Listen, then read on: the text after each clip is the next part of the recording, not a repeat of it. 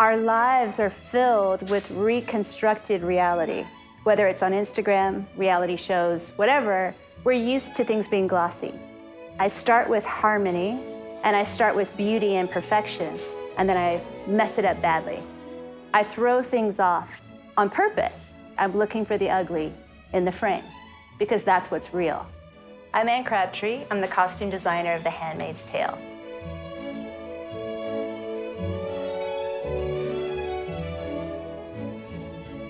I never studied costume design. I studied fashion design in New York.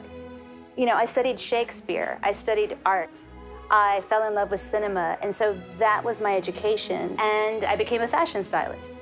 That was great experience for doing this job, because literally, I have not stopped in 25 years from working 6 days a week, 18 to 20-hour days.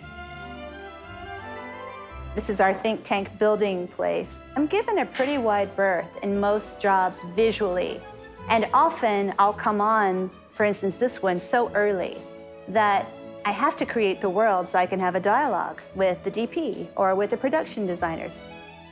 When I sit down with Bruce, our show's creator, and Reed, who was our first 3 directors, we take rules from the book that were written, and then we take rules from the scripts that are in there, but often for costumes, those aren't in the lines.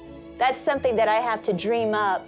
We wanted this show to be organic and not a heavy, rusty, dusty costume drama. And so the way that I approached it was, first, by color. How do you find that perfect shade of red for every skin tone? Because I'm mixed, and in the middle, I put everything on me. We tried to find a beautiful complement that also had a lot of tension. The reds and the blues are opposite of each other.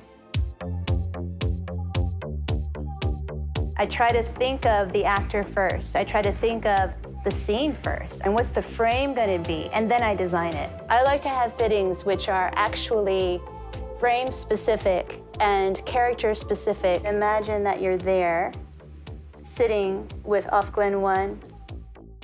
So I think about, what are the possibilities visually? Can someone actually physically do the scene in this? How does it look from above? How does it look from the back? And you're saying, I'm gonna leave the scene now. That should be just as beautiful as the front.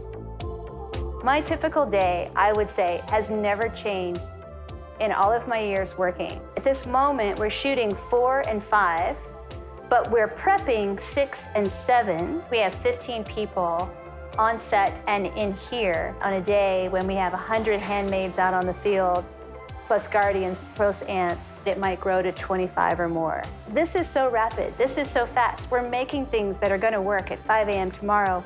What if a button doesn't work? I'm obsessively going around to each tailor's table. Are you still on schedule? Have they changed the schedule? Have they changed the story? Have they recast?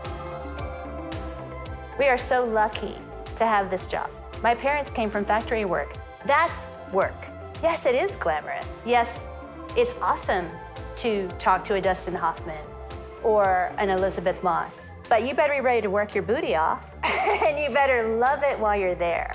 I can tell on any film, painting, TV show, novel, when someone really didn't want to be there and dialed it in. And I never want to be that person.